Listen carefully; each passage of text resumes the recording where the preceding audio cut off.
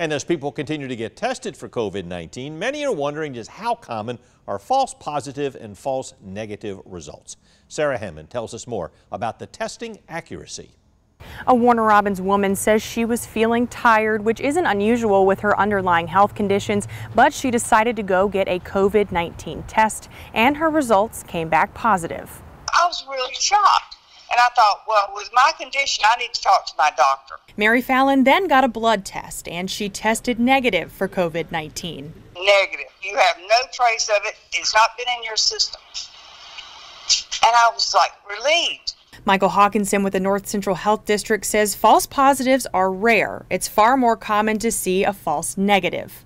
If they are exposed, we'll try to get testing immediately following that exposure. However, that action itself can lead to a false negative. He says it takes time for the virus to show up in your system, so they recommend people wait 10 days after being exposed to the virus before getting a test.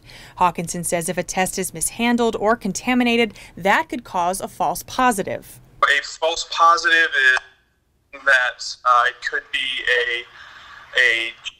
something that slips and cracks. It could be the way that the test was conducted. He says testing and even the virus are still so new, there are bound to be errors. Not everything is going to be perfect because we've been doing this for 6 months and we're still learning things about the testing material, the testing equipment, and the disease itself. He says if you get a positive result on a blood test, it's not a confirmed case but a presumptive positive. So you need to go get a diagnostic test like a nasal swab to confirm those positive results. In Warner Robins, Sarah Hammond, 13 WMAZ News. And Michael Hawkinson also says if you're experiencing symptoms, you should get tested as soon as possible.